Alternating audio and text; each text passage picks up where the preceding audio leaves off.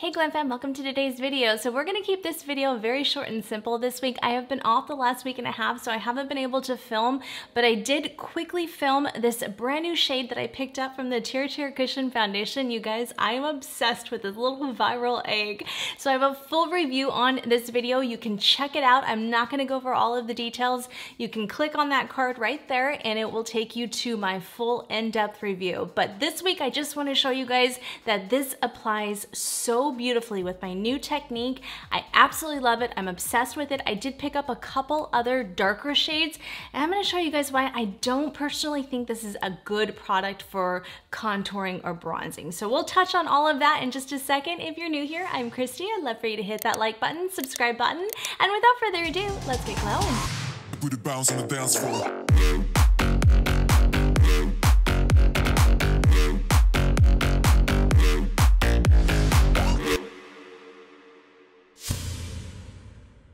All right, Glam Fam, let's jump right into it. So TirTir now has 30 shades available on Amazon and Stylovana, I want to say, and Yes Style, but it's hit or miss on Amazon.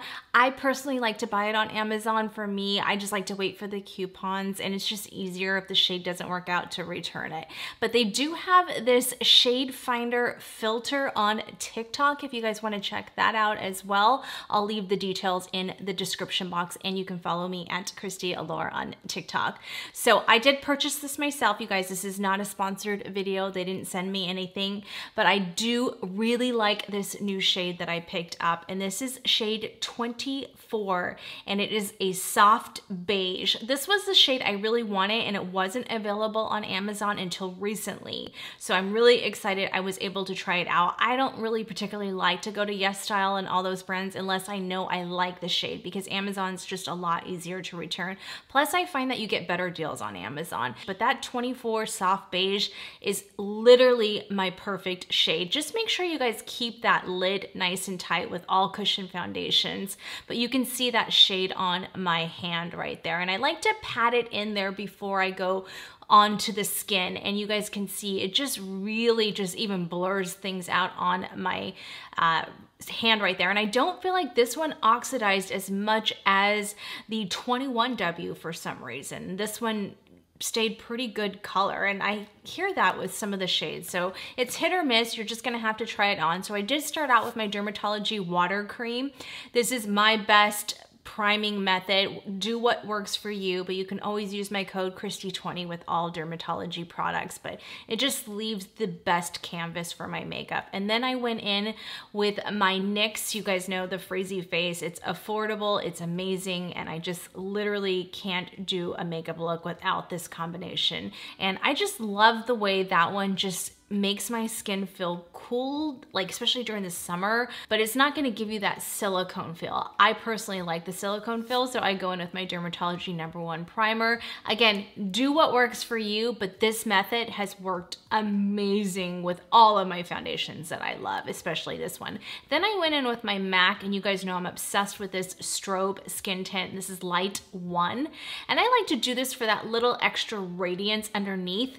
And the look I have on currently, in this look I did the MAC skin tint. I'm just using the MAC 170 brush, I think it's called. Then I went in with the 24W. I really like going in there, dipping that into the cushion foundation, and then going off the back of my hand and really getting off a majority, because there's so much on that little sponge thing, but getting off a majority of it onto my hand, and I can always go back and dip in my hand for more. But as you can see, that applies it a lot less aggressive than when I first applied it in the first video, which was more of a first impression video, and just getting to know the product, and I really kind of wanted to go heavy on that first round. But this I like much, much better, just going off the back of my hand and then just really kind of taking it onto the skin. But I still love my Dose of Colors sponge. So as you'll see right there, I'm going in with my Dose of Colors sponge, and it, again, going off the back of my hand to get off a majority of that product. I still like it with the Dose of Color sponge, or just any sponge. Just for me,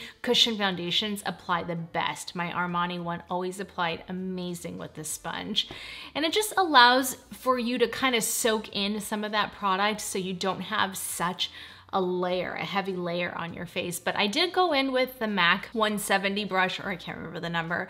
And I just, again, go off the back of my hand so I could take off a majority of that product. And I just go into those little areas where I have sun damage and sunspots. But for the most part, my skin is pretty clear. This has been amazing on my skin. I don't think it gives my skin the justice that the Maybelline does. I feel like I get more benefits out of the Maybelline because it has the vitamin C in it, but this leaves this such a beautiful glass to the skin with a lot of coverage, especially if you really are going somewhere nice. It really does. You could just see how beautiful that looks on my skin. I just really love it. And then I went in with shade 40N Cinnamon. I tried 43N and that was way too aggressive. Then I went with 40N, and this still is just a very, very dark color. And because there's so much pigment in these cushion foundations, you just have to be very, very mindful of that, where it can look very muddy on the skin, especially if it's too dark for you.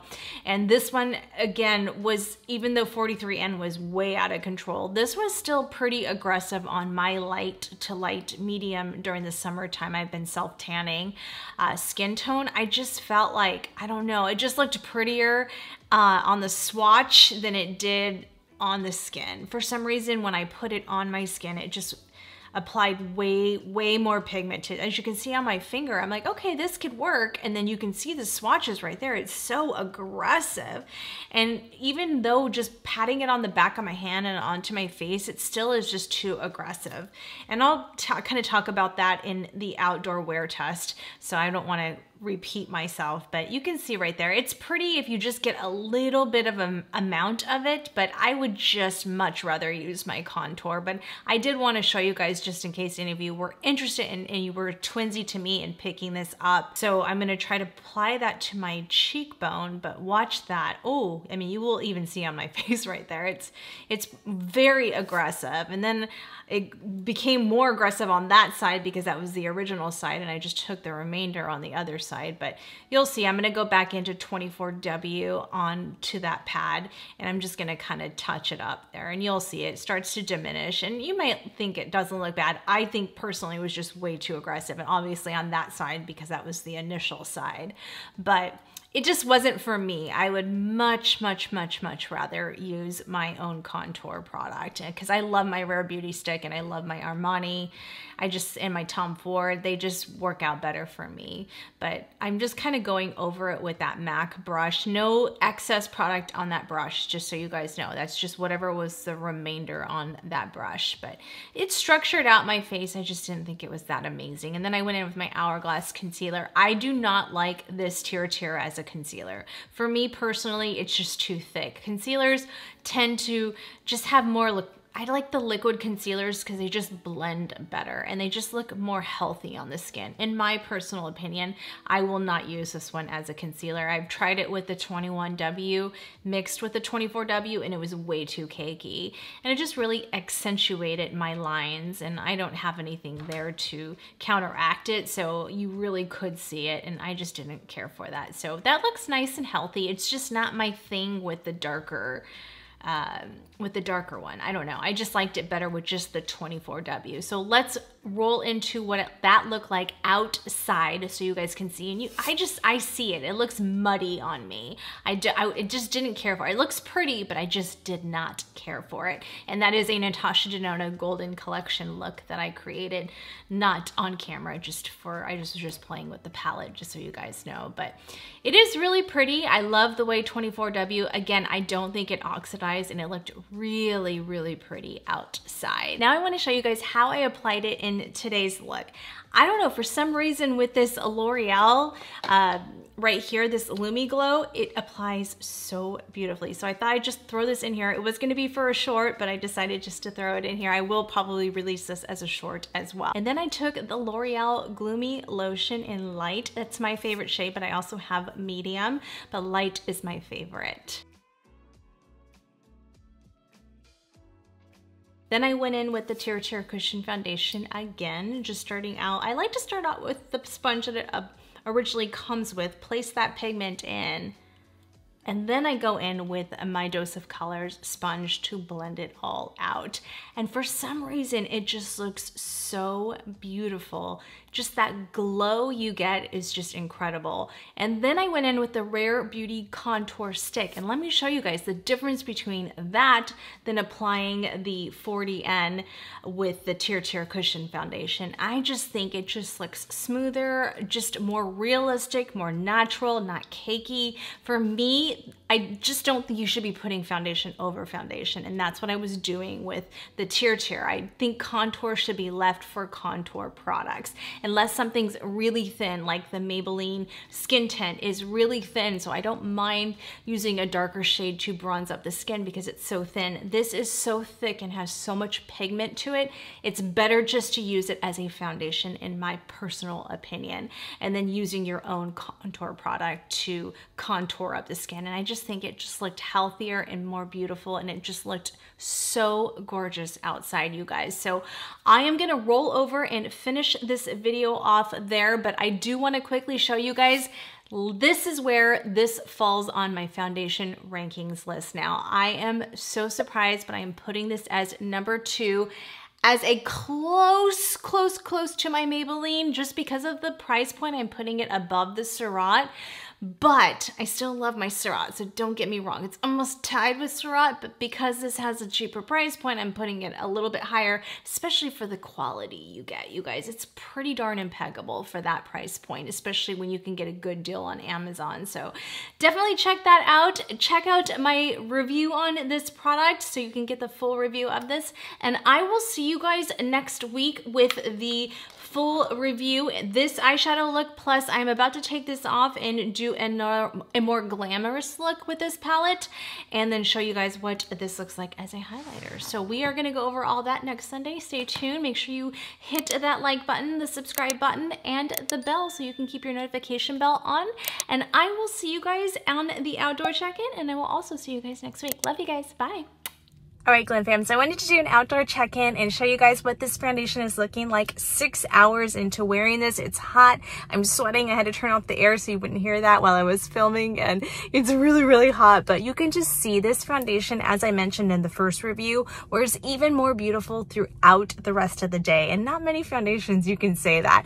Obviously, it's still settling into my lines a little bit, but that's gonna do that. I'm over 46. We are where we are. I don't particularly like the darker shades for contour. I prefer the way I applied it today with the Rare Beauty Contour Stick, and just whatever contour you have. You don't need an extra red cushion compact to travel with. I don't think it looks, I think it's a little too much. I like contours to be a little bit softer and not so aggressive like with foundations. The only reason why I like the Maybelline Skin Tint is because it is so lightweight, so the darker shade works out where it doesn't look muddy or cakey, where I feel like this one could look cakey because you're putting foundation over foundation. So that's, for me, that's just my personal opinion and personal preferences. I just like the actual foundation and then just whatever contour product. And I actually don't really care for it as concealer either. I really just like it as a foundation and just wear whatever concealer. I'm wearing Charlotte Tilbury mixed with a teensy bit of Hourglass today, and